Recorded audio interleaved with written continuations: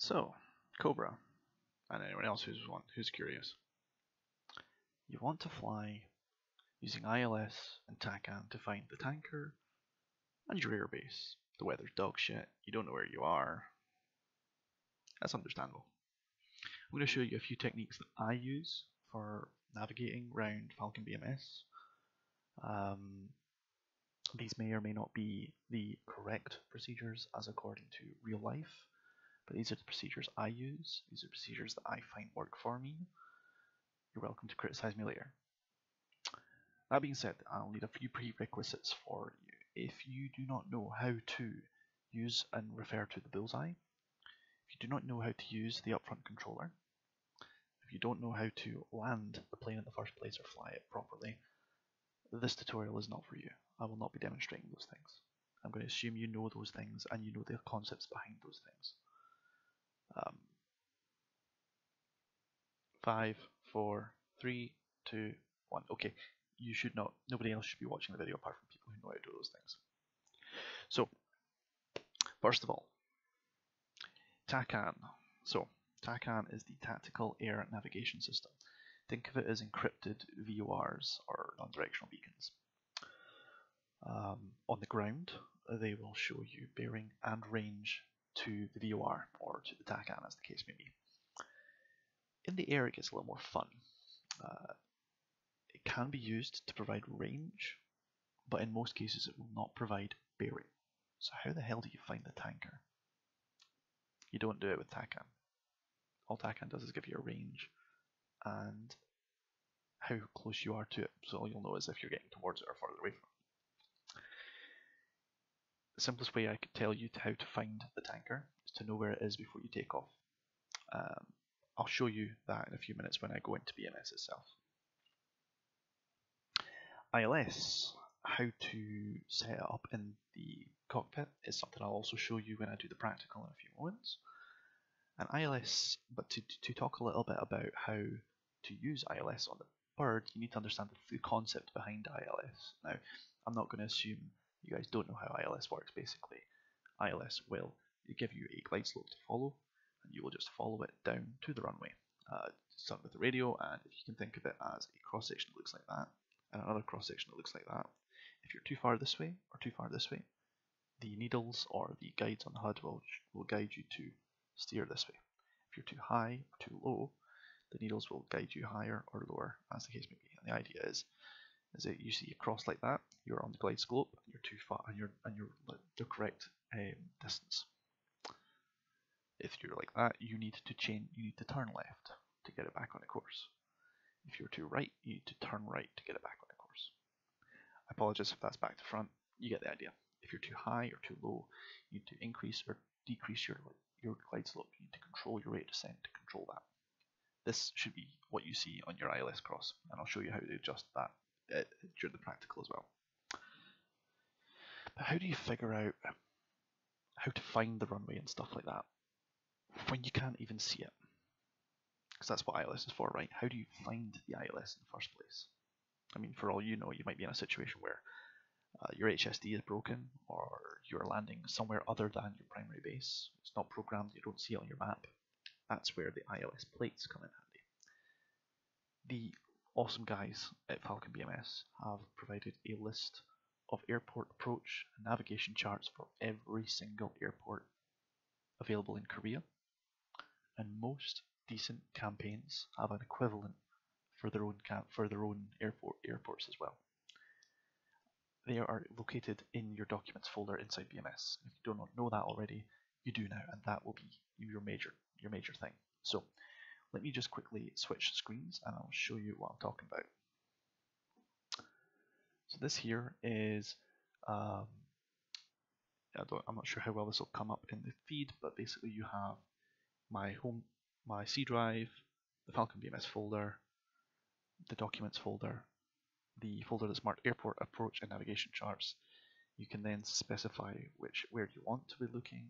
I'm going to look at South Korea, and each folder here is an airstrip.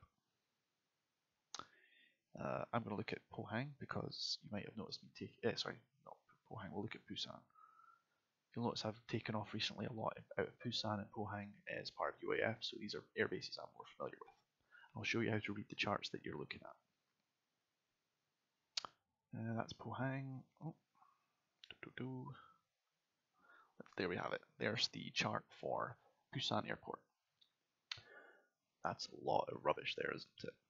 This isn't really going to help you with landing. This is going to help you figure out how to get to the taxiway though. You won't need it so much for Busan, but for some of the more complicated airfields like Gimpo and Seoul and things like that, this can come in really handy. So once you also see where the TACAN is, so you now understand why you can't just use TACAN to guide yourself to the runway, because it's all going to is because you're not going to be on the runway. You'll notice it also gives you the course and information for the runways, which is very handy. And your taxiway letters, which are listed when you're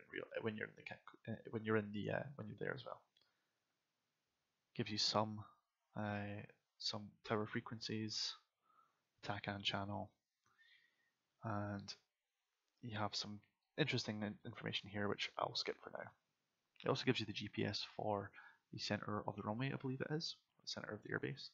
So if you're able to program in steer points and you want to have your HUD point to the place, you can thumb this stuff in yourself.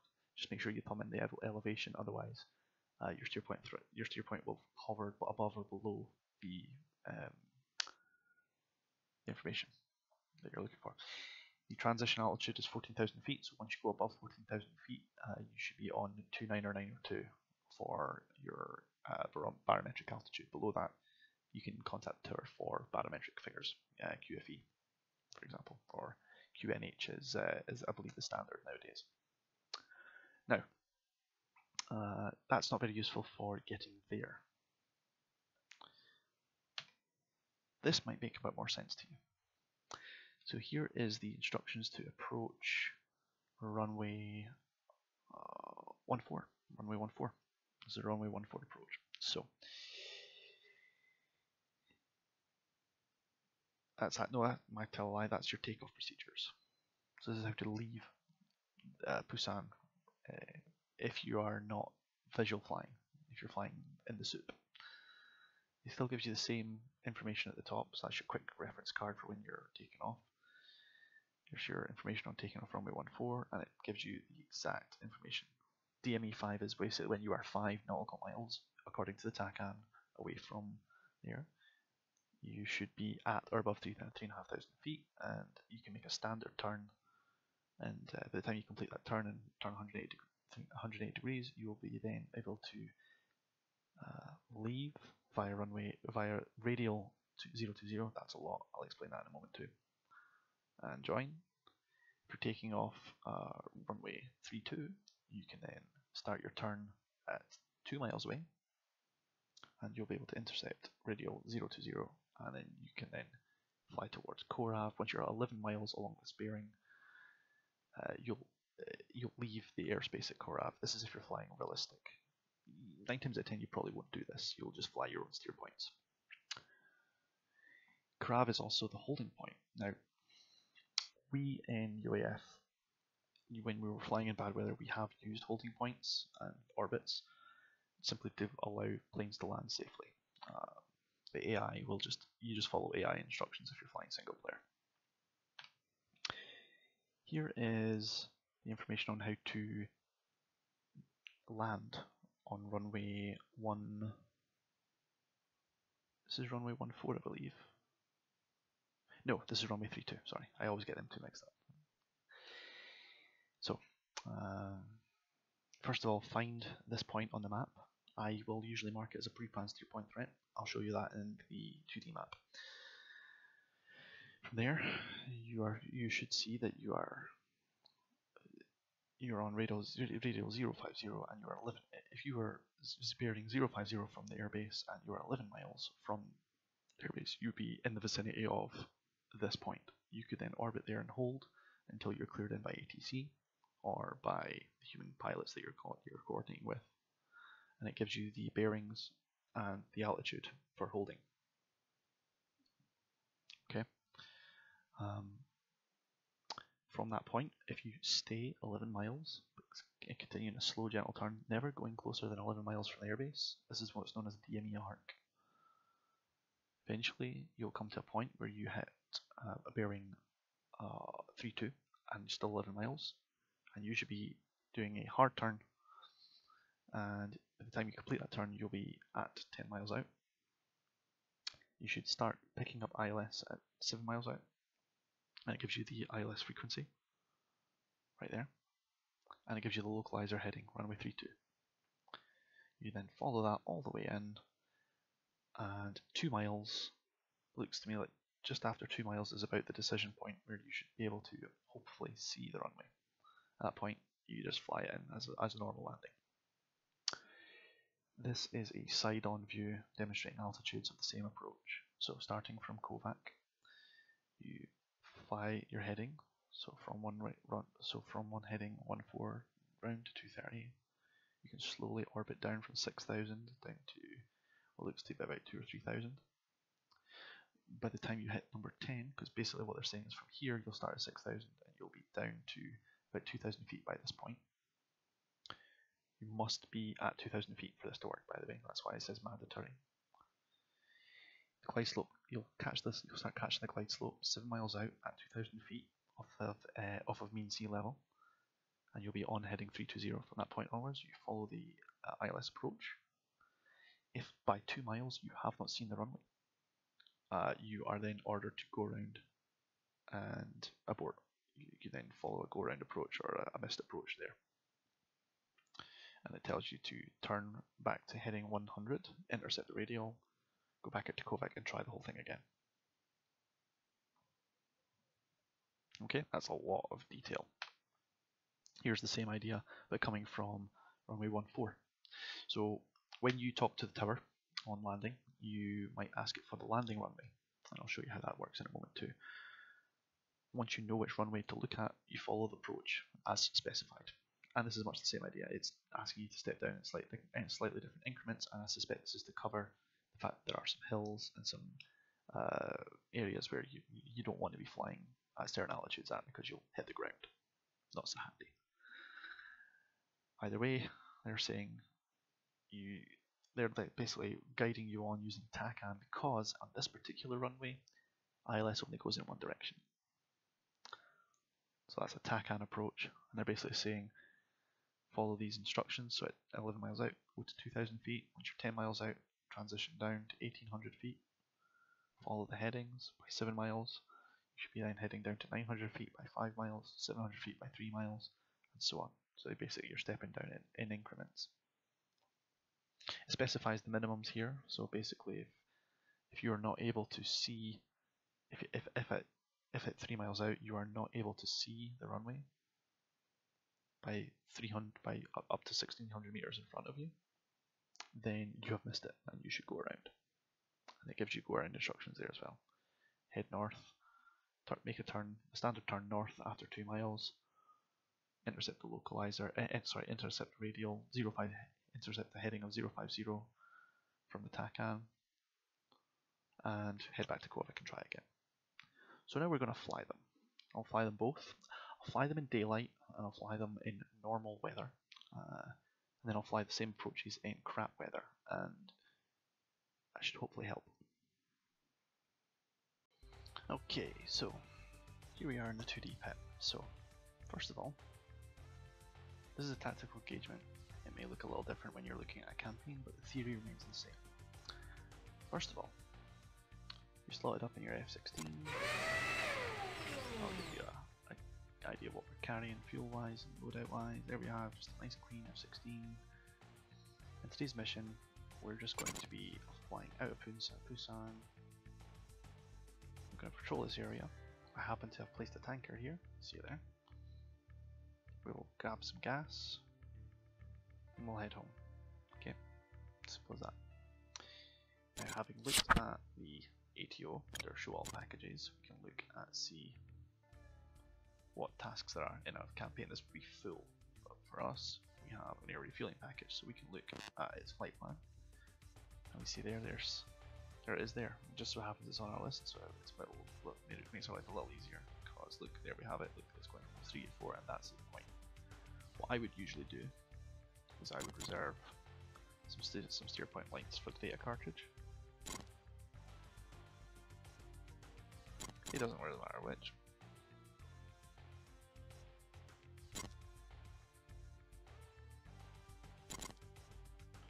It doesn't have to be a work of art. All it's going to do is give you an area for you to look at.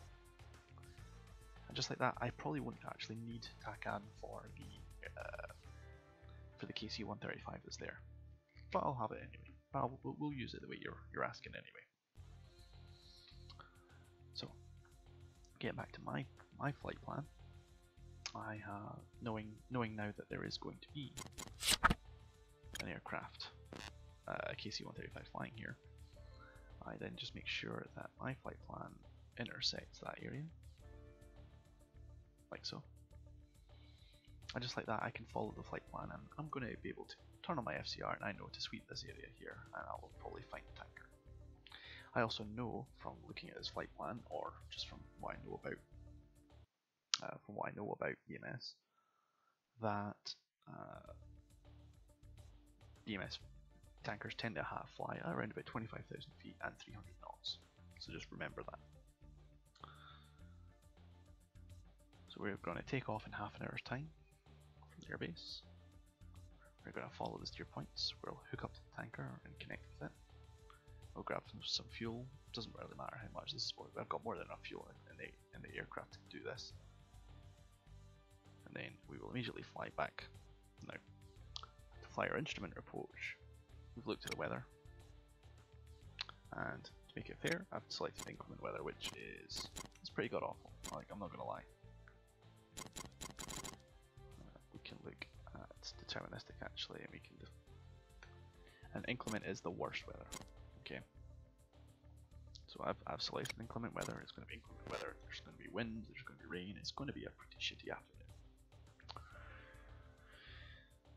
I don't know how low they define that as. It might be quite acceptable. It might not be. We'll see.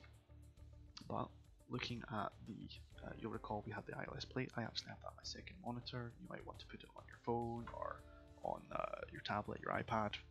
Insert ebook reader here. You know, anything that'll take a PDF or a picture will be just fine. There's also a few applications. So if you're an Android user, there is actually the Falcon BMS flight bag, which has all of this for at least Korea. Really handy. But you'll recall from the previous information, we have to find Kovac, which has been helpfully marked on the map for us. We then follow an 11-mile arc around it. And we follow the runway in. Boom. And that is our ILS approach. So what you do is you use a few of your planned threat point markers. And we find Kovac. There we have. I'm just going to place that right on top of the marker, right there. So I know to fly towards Kovac. Now, that means even if I don't find ILS or TACAN, I know that's where it's going to be. And then, taking my ruler, a little bit of preparation. I know the runway's at runway 320. There we have it. And I know that it needs to be about 7 miles before I will find ILS. If I'm at the right altitude, that is.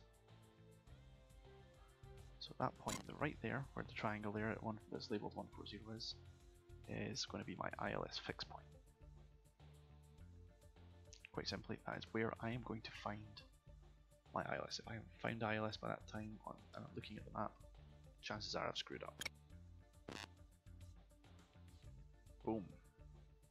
It doesn't have to be terribly accurate, that's going to be accurate enough. And with those two steer point threat markers showing up on my HSD, I have a basic idea what's going on. If I'm feeling extra cocky and I've got myself an extra threat marker, I can even label this as Busan.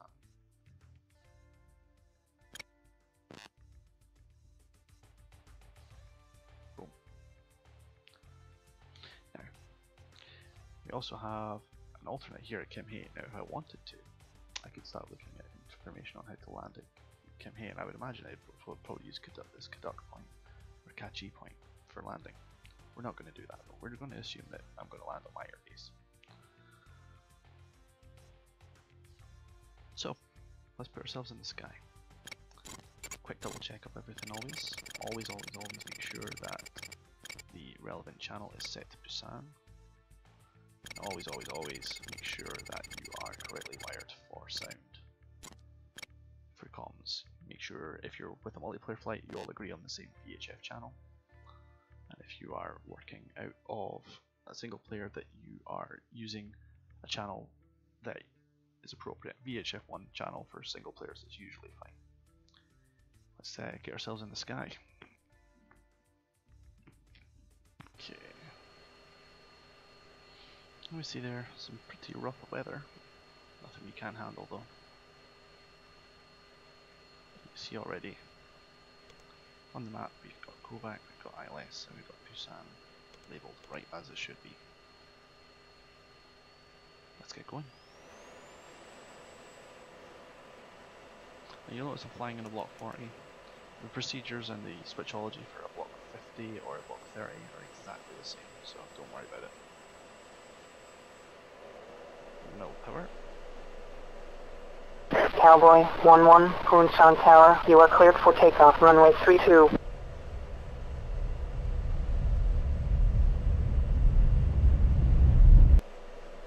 Cowboy 1-1, Poonsan Tower, resume on navigation. Altitude. Altitude. We're going to go check runway 2. Steer 2 rather. Now let's have a quick overview of how ILS is going to get programmed in. So, pressing number 1 on the keyboard, you get TACAN and ILS screen. I already know that ILS is at 109.5 for Busan approach, so we just type in 109.50. Let's enter, and the DED is smart enough to know that that is not actually TACAN. Then you have to tell it what course you're going to be landing on, which according to the plate is 320. Set. As ILS programmed, we'll need to activate it later. If you want to use TACAN, you would have to press the sequence button to change between air to air and transmit receive mode. And look, what would you know we've got here? So we have a tanker showing up.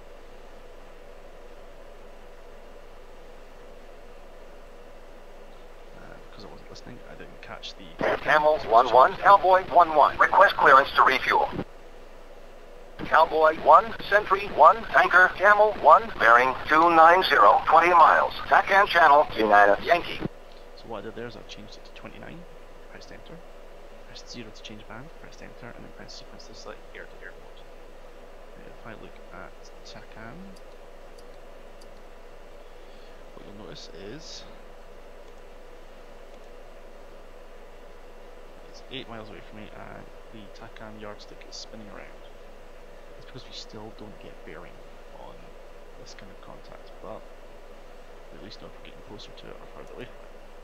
You can also see, if we press return on the home screen, count down there, 3, 2 miles and so on. So let's throttle back, and I've already got a visual, let's stick with it. Camel 1-1, Cowboy 1-1. Request clearance to refuel. That's him now officially on station. Cowboy 1-1, Camel 1-1, copy. So he's copied me, I've got clearance. Cowboy 1-1, Camel 1-1, clear to pre-contact position. Boom comes down, I'm clear to pre-contact. So pre-contact I have to hold in front of the boom for a short time. Basically just until they're happy that I'm stable.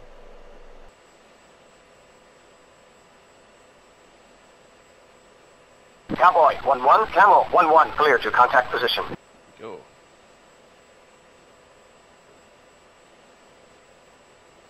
Contact. Cowboy 1-1, Camel 1-1, heads up, tanker is entering turn.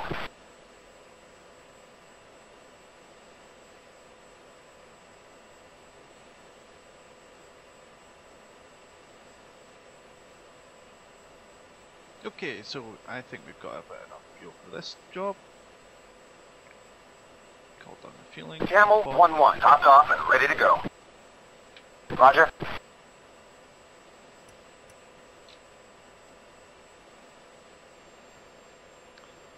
30 miles out, and we have TACAN. So you'll see there, that's the direction to the base, and this is the course. So you'll remember from your chart, you have to intersect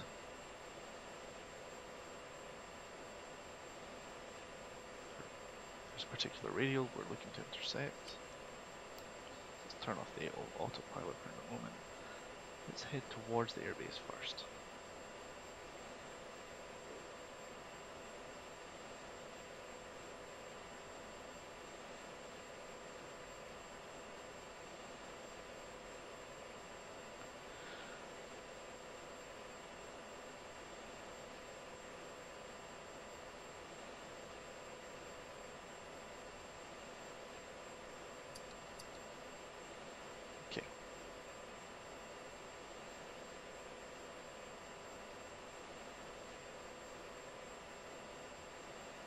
Okay, so now we're 11 miles out from radial 050.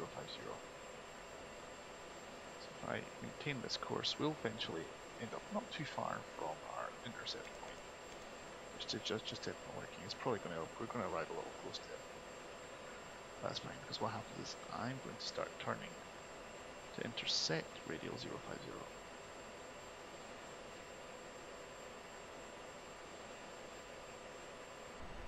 So keeping at, I'm now 13 miles out, so I'm way beyond where I'm supposed to be, but that's okay.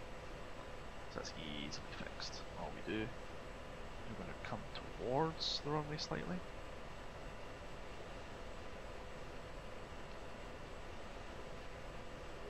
I'm going to descend now because they want me to get to 2,000 feet by the time I get to the end of the arc.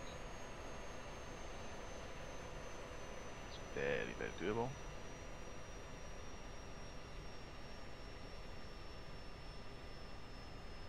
So less than a mile out from intercepting the arc. And we're going to start turning away. Still below 6,000 feet, or hoping to get to there. There's me at 11 miles, so all I have to do now is keep turn rate so that the airbase is always on my right wing. Let's bring the turn in a bit more. Still descending, remember. Turning a bit too hard, so we're going to relax the turn. And all I'm doing is I'm using these markers here, somewhere about the 10 or the 20 degree mark. I'm just kind of bobbing between them until I get a point where I'm kind of happy where I am with the rate change.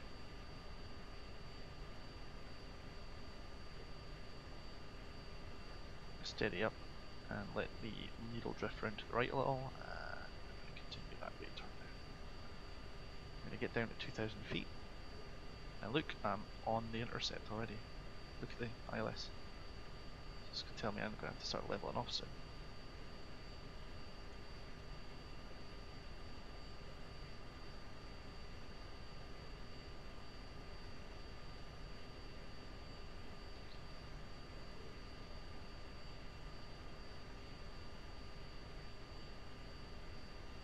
Turn away slightly. Oh no, we're going to turn it in slightly more.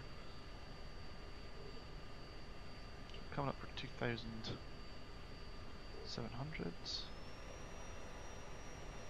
Our speed much lower down now, so it's a little bit more easy. Things happen a little slower now, which is good. And we're under 200 knots, so I plan on dropping gear again. I'm anticipating a slight pitch down, but that's okay.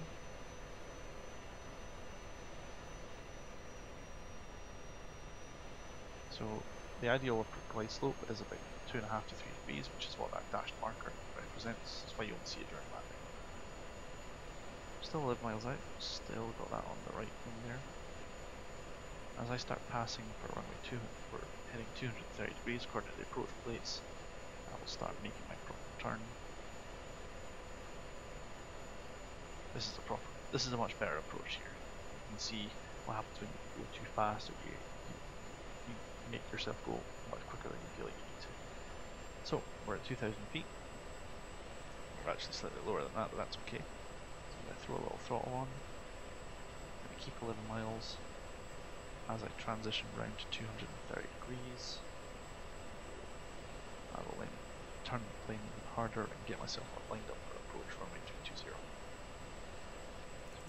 we're going to start that up, set that up. Now, there we go. That's me holding at 2,000 knots, 2,000 feet altitude. Much more reasonable approach. And we're almost at the point where we're ready to start our turn. I'll level this off a bit until we get the airbase a little bit more lined up on the right wing. Actually a little close as well, so we're going to turn away slightly.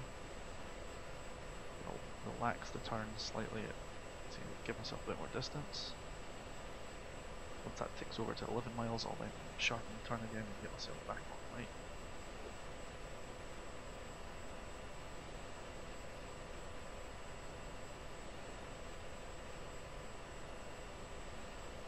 There we are. So we're going to continue the turn rate until it steps back in. There we are. Coming up for 230 degrees, so we're going to start making the turn in harder. So we're going to put that triangle there at the bottom all the way down, and I'm going to start my descent as well down to 2,000. So at this point now, we're flying that circle. Again, this time I'll be much better set up, my speed will be much more appropriate. We should see a much better approach on this occasion.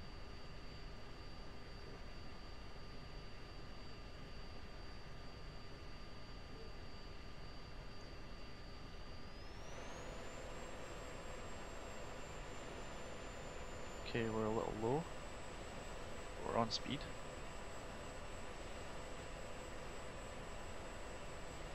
Now I've gone too far over, I think. Yep.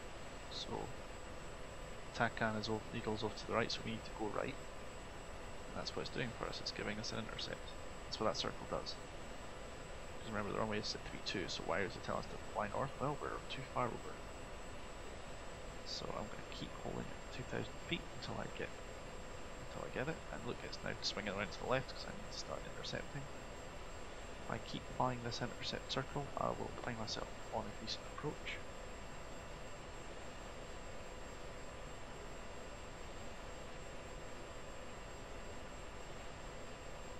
Now during this whole process, I'm still hoping that I will find the runway. But knowing now how close we are to glide slope,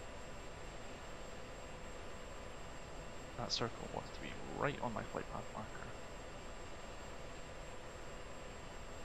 And I am very, very close to in line now.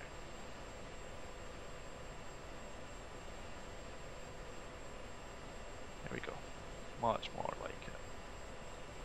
However, too fast, which means my glide slope is too high. So I'm going to bring it down a little.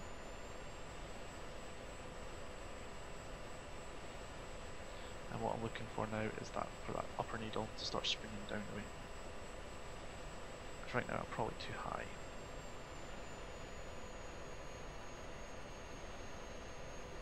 You can see it coming down.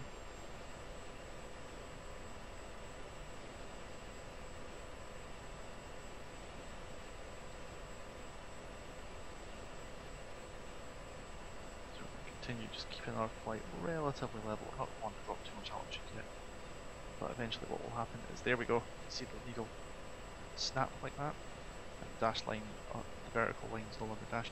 We're now within ILS parameters, and you can see the line coming down. So now we need to see how it's coming down. I'm going to bring the line down and drop my speed down, right down, because it's way too fast. And that's a good approach there so far. Now we're doing a cockpit check here. I'm on speed.